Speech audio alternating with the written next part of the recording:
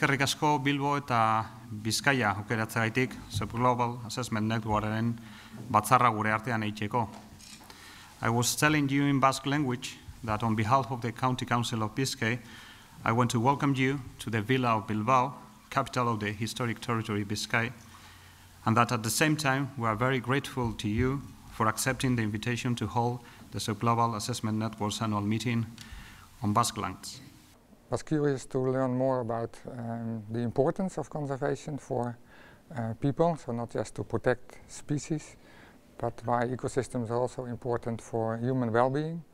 And for that, this concept of ecosystem services is an essential bridge, if you like, between ecology and economics to understand all the different things ecosystems are doing for us, providing food, water, all kinds of other resources. Providing environmental quality in terms of water purification, reducing climate change, protection against extreme events. Also, cultural services are really important, all the non-material benefits that we get from nature, like recreation, inspiration for culture and art. This meeting of the Sub-global Assessment Network is an opportunity for practitioners from all over the world to come together and to share their knowledge, their experiences, their problems and their challenges as well in conducting assessments that are focused on really understanding the benefits that nature and biodiversity, that our natural environments bring to societies all over the world. Governments are seeing these assessments as increasingly important, and yet what we really need is an opportunity to bring people together to ensure that people are using the best practices, the best tools and the best approaches to make the most of the information that the scientific community has and to bring that to decision makers. And this network, that is exactly what it's about. These meetings are, we hope, vibrant, enthusiastic and energetic opportunities for people from all regions of the world to come together and share their experiences. It's really important in these issues of the relationship between ecosystems and human well-being to understand multiple scales, because the issues change with the scales. It's not the same thing looking at the global scale, at the entire biosphere, the entire Earth's planet, and looking at the local scale of a province or of a city. And we found that this was really important during the Millennium Ecosystem Assessment. And that's why we started this Sub-global Assessment Network, where we will do a similar assessment of the relationship between ecosystem services and human well-being at local scale, and integrate those assessments with the work at the global scale, and compare and to learn from the differences that we found across scales. Este proceso de la red de subglobals inició realmente en el 2006, después de que finalizó la evaluación de ecosistemas del milenio.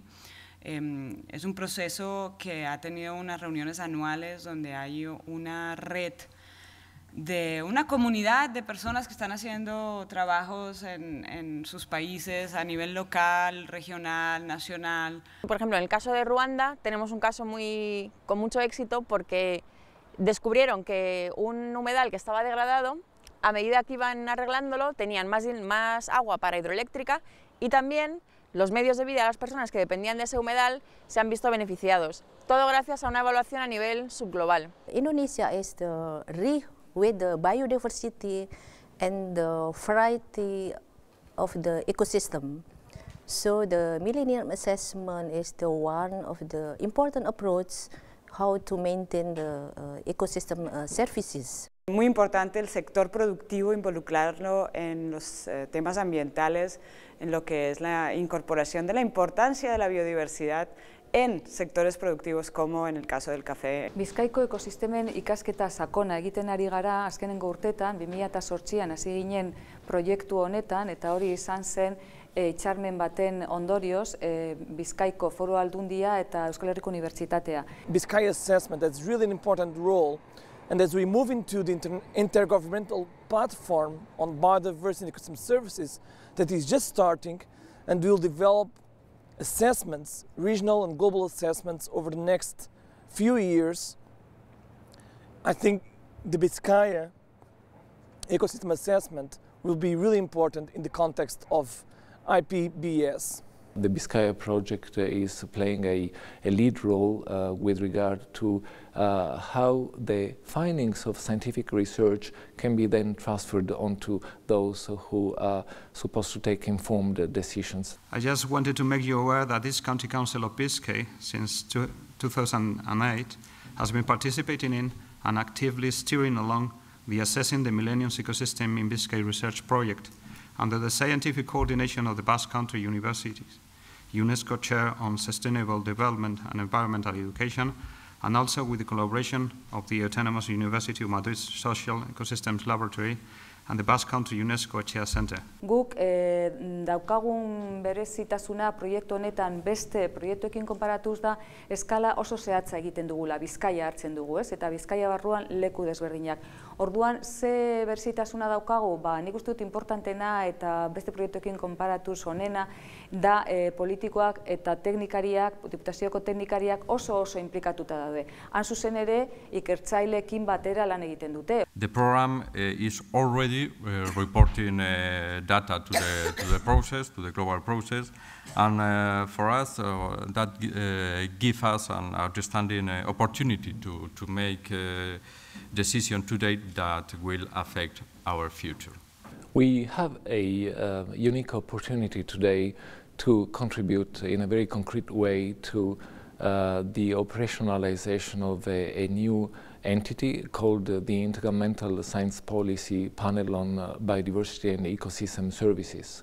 The meeting here in Bilbao is, I think, a historic meeting because we have the opportunity to link concrete projects like the Vizcaya project with a network of projects on how ecosystems are doing, how biodiversity is doing, and what policymakers should decide so that biodiversity can be conserved and ecosystem services maintained. Recordar que el bienestar humano depende de los servicios que los ecosistemas nos prestan y que la calidad y cantidad de los servicios que los ecosistemas nos prestan dependen de cómo la sociedad trata el medio ambiente. Ekosistema behar ditugu gizakiaren ongizatea mantentzeko. Ekosistemak degradatzen badira azkenean horrek bere kontsekuentzia zuzena izango da gure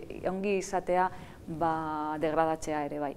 Therefore, and since we know that solutions will emerge out of the blending of knowledge, political decisions, and responsible and sustainable management, we have embarked on a quest for quality knowledge of ecosystems and of our social and environmental reality, and also on identifying response options that will give us new approaches, ideas, and tools.